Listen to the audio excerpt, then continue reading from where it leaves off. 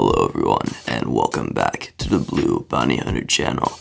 And many, if not all of you, are probably familiar with the cybernetic four-armed general that served under Count Dooku during the Clone Wars. But in this video, I go over the backstory of General Grievous, explaining everything from his original species to how he became the metal monster he would later become. And starting off with his early life, Grievous, who was originally known as Kwaimin Jai Shilol, was born on the planet of Kaleesh during a rough time for his people, and the advanced insectoid species from the planet Huck, known as the Yamri, were conquering and enslaving other planets in the system. And when they got to Kaleesh, a huge war started between the Yamri and the Kaleesh, and the Kaleesh actually called them the Huck, or soulless bugs. And due to rough times, Shaleel's father taught him how to use a blaster rifle by the age of 8, and he had already killed 40 different Huck by the age of 8. And as he got older, his Huck kills got so high that he was thought of as a demigod by his people. Now, I couldn't actually find out when Shaleel was born. Some sources say 100 BBY, and one website actually said 22 BBY. But I don't trust that one because, crazy enough, I don't think Grievous was 3 years old when he died. Later on, Shaleel became partners with a Kaleesh mercenary known as Ronderu Ij Kumar, who he met when he had a dream in which he killed a wild moo with leg swords.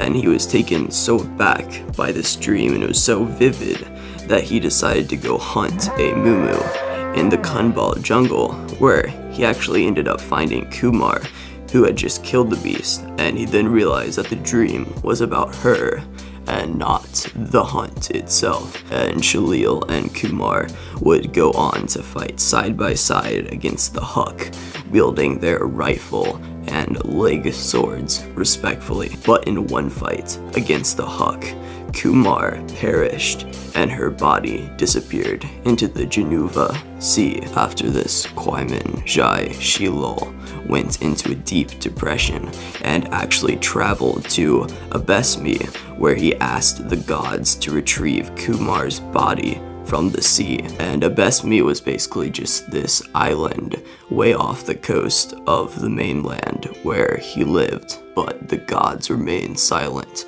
and Shilol kind of accepted the truth that he would not be getting his partner back. So, moving into the Huck War, which was the Kaleesh versus the Huck. And at the beginning of this, Shaleel realized that he was meant to grieve Kumar for the rest of his life, and he then changed his name to Grievous. He then became a warlord, and alongside the Kaleesh elite guards known as the Ivashora, he used his newfound anger to drive the Huck off Kaleesh. But he didn't stop with Kaleesh. Shaleel actually continued to fight the Huck across the many planets in the sector. And with this, he kind of built this new reputation that really just spread across the galaxy, that Grievous was this really powerful and fierce warlord of Kaleesh. But later into the war, the Huck asked the Republic for help, and the newfound Jedi forces destroyed the Kaleesh barrage, pushing them back to their homeworld and causing hundreds of thousands of Kaleesh to starve. So basically the Republic was like forcing them back to their homeworld, and they just did not have good living conditions anymore. So a lot of them ended up dying here, and this really fueled a long-lasting rage for the Jedi that would make Grievous a powerful warrior in the future. But after this, Grievous began a deal with the intergalactic banking clan under Sam Hill to introduce funds to the Kaleesh to solve their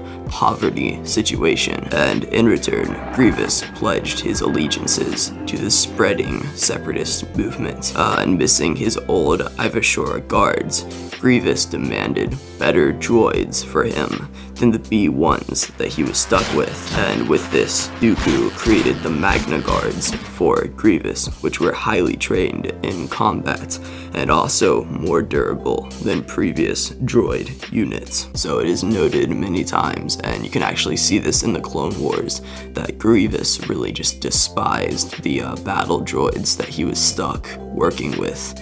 And over time, Grievous slowly began his cyborg transformation by getting machine implants here and there to aid him in his fight against the Jedi. So at first, he was kind of willingly becoming a cyborg, but as you're about to see, the final step in his transformation was definitely against his will. And finally, for this video, I'm going to talk about the accident that turned Grievous into a cyborg permanently. And basically, Dooku came up with a plot with Sam Hill and Poggle the Lesser to assassinate Grievous, in which they would sabotage his ship and make him crash. And so they actually acted on this plan, and following the devastating crash, Grievous nearly died, and his body was destroyed. And Dooku actually deceived him and told him that the Jedi did it, and that he could finish his cyborg transformation with the help of an FX-6 surgical droid. Grievous was transformed into a monster of power and hatred. Following the surgery, all that remained of his old body was his eyes, brain, and some internal organs. The transformation also gave him plated armor, increased height, and they used his Kaleesh war mask for the helmet. It also altered his brain, making him faster and deadlier in combat, and he got sensors throughout his body that allowed him to feel through his metal frame. And this is actually kind of like gross to me, I feel like, because that means all those times in the Clone Wars where they like cut off Grievous's legs, and you know, Obi-Wan cutting off his hands in Revenge of the Sith, that means that he could feel all that stuff. So really just gives you a new perspective into his character. But the last thing that it changed was his robotic arms that could actually split into 4 at his will. And when he woke up from his surgery, Grievous slaughtered all of the droids present as he was disgusted with his new body. And Darth Tyrannus, or Count Dooku, offered him a lightsaber and began training with him so that he could become a bigger threat against the Jedi. And it's noted that Darth Tyrannus as well as Darth Sidious were actually hoping that Grievous might be Force sensitive, and they even augmented his brain so that he could maybe become Force sensitive. But to their dismay, Grievous could never prove to be any kind of Sith or Sith apprentice, so he really was just a pawn that they used for kind of being a tactician and fighting against the Jedi by himself. At the Battle of Geonosis, Grievous was positioned at the Stalgasson Hive's catacombs, where a few Jedi happened to wander into them, and he dueled with them, preventing the Jedi from capturing the Separatist Council within the Hive, and he actually killed all of the Force sensitives that went into the catacombs, delaying the knowledge of his existence for even longer. And going into the Clone Wars, Grievous became the leader of the droid army and led them into many battles, becoming a feared general as well as a great warrior all around.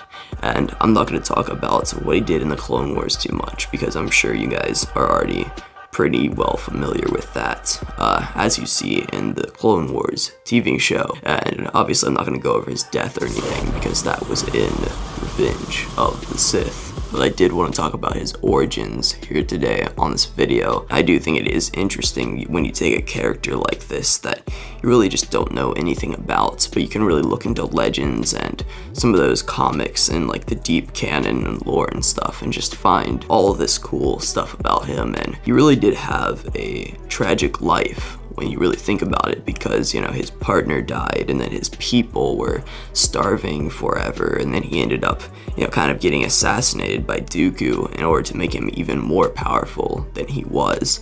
So all his life he was basically just used as a killing machine, and he really didn't get much say in a lot of things. So I almost feel bad for him in a lot of ways, but he is a very interesting and cool character, and I thought diving into his origins today would be a pretty cool thing to do. But anyway, that's it for this video. You can subscribe if you want to. I upload every Sunday at 5 o'clock p.m. Eastern Standard Time.